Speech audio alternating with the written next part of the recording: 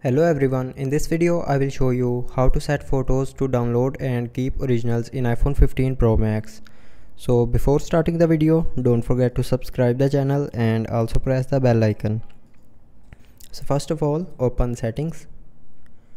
Now in settings, scroll down and click on photos. And from here you can set photos to download and keep originals. And if you want to set photos to optimize iPhone storage, then click on optimize iPhone storage. So that's how you can set photos to download and keep originals in iPhone 15 Pro Max.